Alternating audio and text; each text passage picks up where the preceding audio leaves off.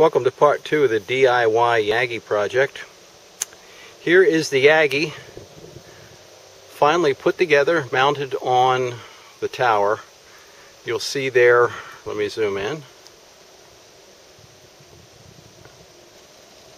That's the 10-turn ugly balun used to shield against common mode. It's a good choke for that. I had to extend out the drive shaft, the rotator shaft, so that I could get a newly acquired Alliance antenna rotor mounted somewhere around the base. So I had to offset that shaft to give me enough room at the base to put it in and keep it all straight. So that required a little bit of work. As you see right now, it's parked on a couple of pieces of steel scaffolding, steel staging. I was able to get it up into partially raised position by using the planks as fulcrums and levers and getting it up as high as I could right there. The rest of it is going to be winched up with this setup I have here, going up into the tops of trees, and that line stretches out into an attach point where I have a couple of come-alongs in series. So that's how I intend to get it up.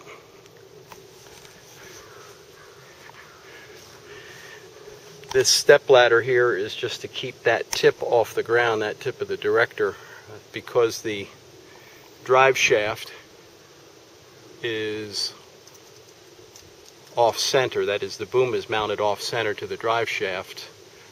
It tends to favor this side. So I have the director propped up here.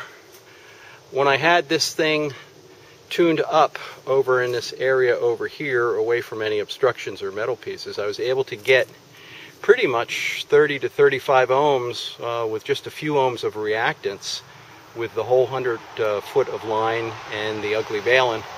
So I'm very hopeful that that's what I'll get when it's fully airborne. After I hope that goes well to the end of today. Right now the resonant point has moved up a little bit beyond the, it's about 14.600, 700, something like that, beyond the assignment of the 20-meter band for amateur use. So whereas before I was getting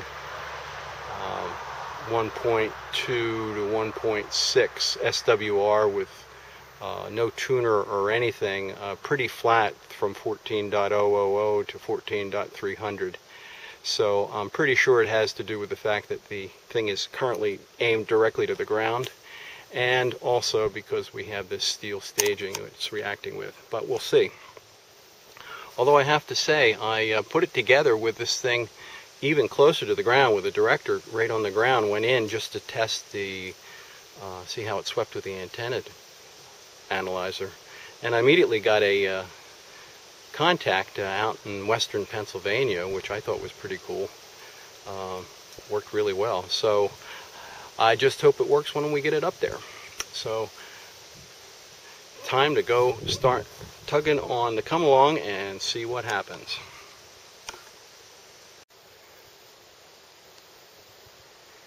Taking a little halftime here. Things appear to be going pretty well.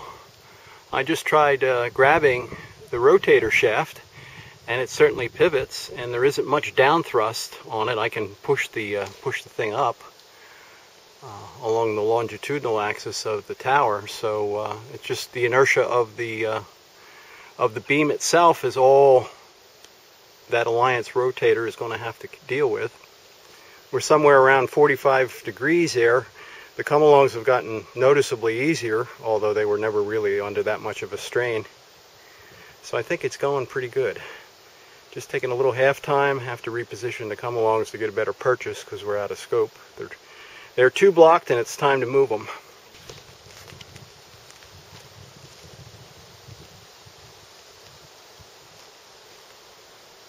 By the way, you also see I have these about a quarter of the way up, maybe a third of the way. I have these two guys.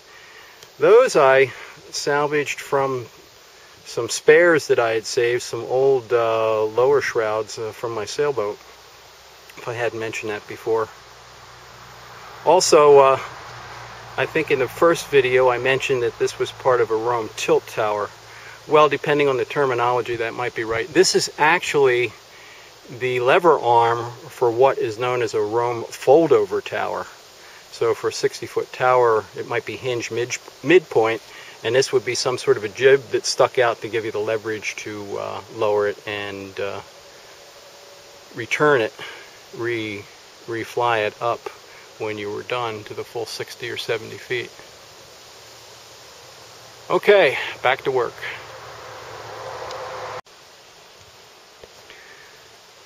Well, folks, there it is. She's up there. No problem at all. It's clearing my OCF wire, which you probably can't see, by about, oh, a good 8 feet or so. I'll focus there just so you can see it. So that's it. Pointed to the west. I'm very pleased with how straight it's going. Of course, I'm going to have to get it perfectly plumb a little bit later. But at least from the ground here, that looks pretty fine business to me. By the way, here is, let me get a little bit better here. Okay, you'll see I used PVC electrical conduit. This is the drive shaft, and I have these sleeves up there. They're more just to keep the drive shaft from wobbling around. Very low friction on them. All the friction is on that thrust bearing that I showed you in the first video, and somewhere down between right here, my fingertips, and the ground, I have to rig a platform and put the Alliance rotor, but that's pretty good. A little bit of sailorizing, some junk from a silent key sail, a free Yagi that somebody outgrew, oh, in less than 200 hours of parts, and there it is, I'm in business. I can't wait to see what the reactance is. Let's go inside and check it out. So this is the epilogue.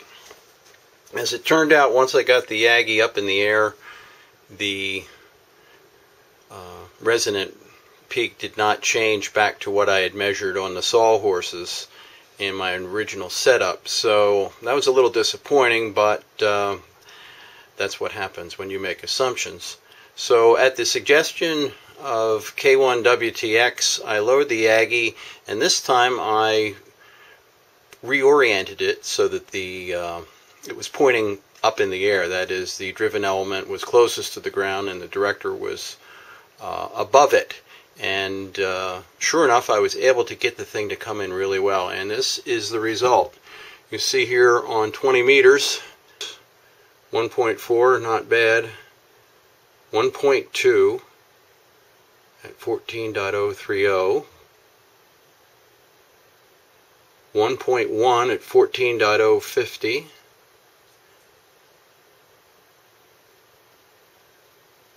All the way up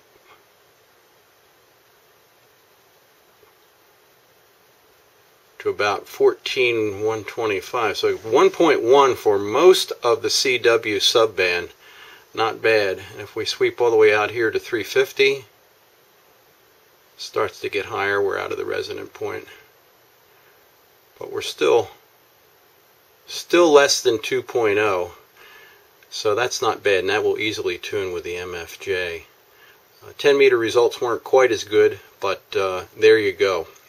I'm going to declare this project a success and go outside and finish the final bolting up and make sure that it doesn't fall down. So that's it. D.I.Y.Yagi project from KB1 ZMX.